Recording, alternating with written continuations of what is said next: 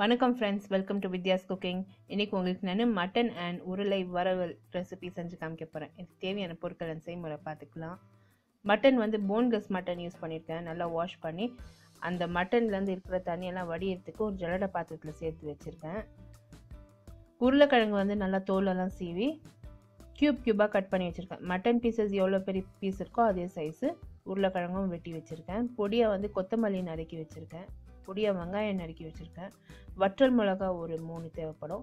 பச்சை மிளகா ஒரு 2 கீரி வச்சுருக்கேன். ஒரு 2 இனுக்கு கருவேப்பிலை தேவைப்படும்.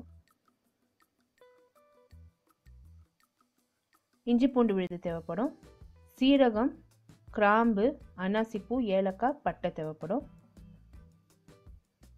நம்மளுக்கு கரம் மசாலா தூள் அண்ட் கரம் மசாலா தூள், மிளகுத்தூள் தேவைப்படும். அது தவிர்த்து நம்மளுக்கு மிளகாய் தூள், மஞ்சள் பொடி, மல்லித்தூள் தேவைப்படும். இந்த பொருட்கள் என்னென்ன யூஸ் பண்ணியிருக்கேன் இந்த வீடியோவில் எல்லாமே description box below this video post பண்ணுறேன். அப்படி இல்லைன்னா ஐ கார்டு அபவுட் திஸ் வீடியோ நீங்கள் கிளிக் பண்ணிங்கன்னா என்னோட பிளாகுக்கு டைரெக்டாகவும் பிளாகில் டீட்டெயில் ரெசிபி நான் போஸ்ட் பண்ணியிருக்கேன். இப்போ முதல் நான் இந்த மட்டனை வேக வச்சுக்க போகிறேன். மட்டன் எப்படி வேக வைக்க போகிறேன்னா, ஒரு ப்ரெஷர் பேனை ஹீட் பண்ணியிருக்கேன். அதில் எண்ணெய் விட்டுருக்கேன். பாதி மசாலா சாமான் தான் சேர்த்துருக்காங்க இந்த மட்டனில். இன்னொரு பாதி உருளைக்கிழங்குக்கும் நம்ம சேர்க்கணும். இந்த மட்டனுக்கு பட்டை, ஏலக்காய், கிராம்பு, அன்னாசி பூ சேர்த்துருக்கேன். நல்லா அது பொரிய விட்டுருக்கேன்.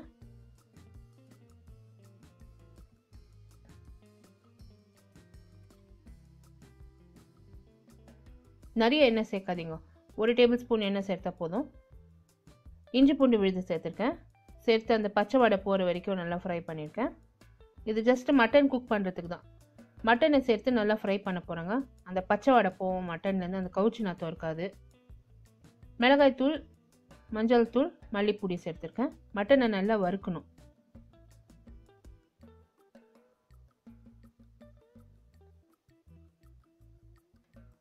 இப்போ மட்டன் நல்லா வறுபட்டு வருது பாருங்க. அதில் உப்பு கூட சேர்த்துருக்கேன், கல் உப்பு சேர்த்துருக்கேன். அந்த மட்டன்லேருந்து தண்ணி விட்டு வரும், அது வரைக்கும் நல்லா ஃப்ரை பண்ணிக்கணும். அந்த மட்டன் வறுபட்டுச்சுன்னா அந்த பேனில் ஒட்டாது.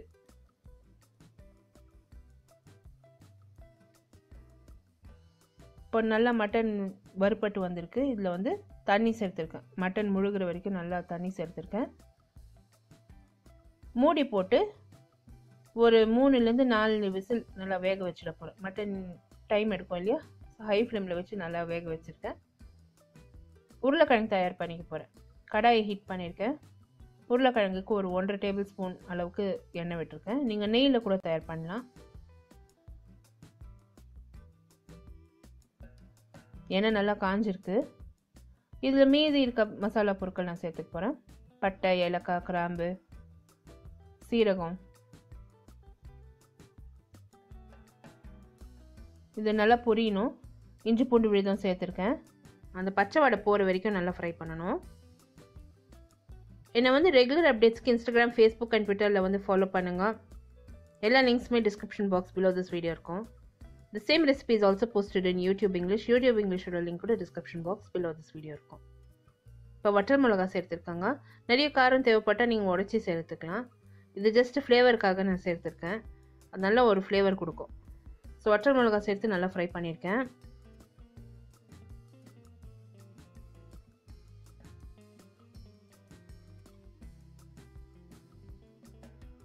இப்போ இதில் வெங்காயம் சேர்த்துக்கினேன், கருவேப்பிலை, கீரை வச்சிருக்க பச்சை மிளகாய் சேர்த்துக்க போகிறேன். மல்லி இலை சேர்த்துக்கினேன். மல்லி இலை எப்போவுமே இந்த கவுச்சி ஐட்டம்ஸ் செய்கிறப்போ நம்ம சேர்த்தோம்னா அது கொஞ்சம் நல்லா ஃப்ளேவர் கூடும். இப்போ இந்த வெங்காயம் லைட்டாக பொன்னிறம் கலர் வர வரைக்கும் நல்லா ஃப்ரை பண்ணிக்கிறேங்க. இப்போ இந்த உருளைக்கிழங்கு இதில் சேர்த்து நம்ம ரோஸ்ட் பண்ணணும். இப்போ இந்த வெங்காயம் நல்லா வதங்கி வந்திருக்கு பாருங்கள்.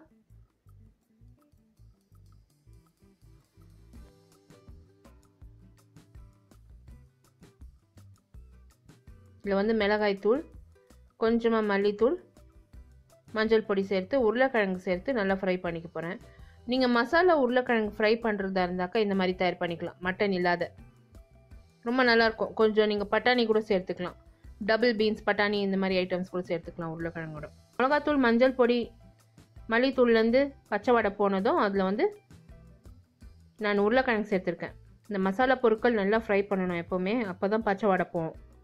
உருளைக்கிழங்கு சேர்த்து நல்லா ரோஸ்ட் பண்ண போகிறேன். இது வந்து நான் வேக வைக்கல, ஜஸ்ட் ரோஸ்ட் பண்ணிகிட்ருக்கேன். நம்ம மட்டன் வெந்த கறியோடு நம்ம சேர்த்து நம்ம இந்த உருளைக்கிழங்கை வேக வைக்கணும். இப்போ அந்த மட்டன் வேகிற நேரத்துக்கு இந்த உருளைக்கிழங்கு ரோஸ்ட் ஆகும். உருளைக்கிழங்கு தேவையான அளவு உப்பு சேர்த்துருக்கேன். ஃபைனலாக நம்ம உப்பு அட்ஜஸ்ட் பண்ணணும்.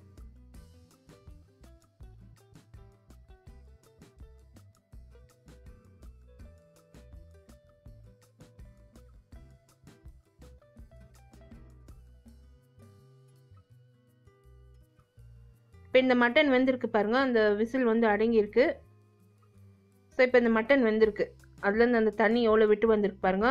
இந்த தண்ணி நம்ம உருளைக்கிழங்குல சேர்த்து வேக வைக்கணும்.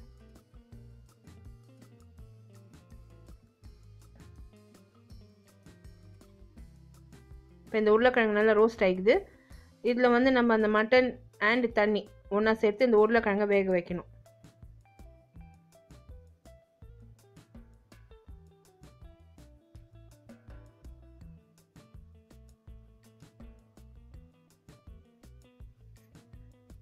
இப்போ இந்த மட்டன் தண்ணியும் மட்டனும் சேர்த்து இந்த உருளைக்கிழங்குல நல்லா மிக்ஸ் பண்ணிட்டேங்க.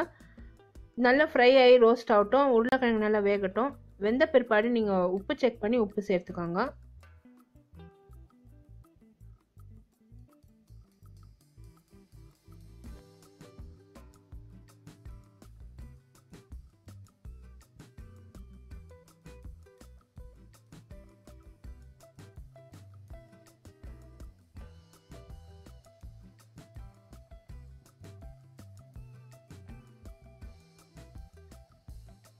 இப்போ இந்த உருளைக்கிழங்கும் மட்டனும் நல்லா வெந்திருக்குங்க.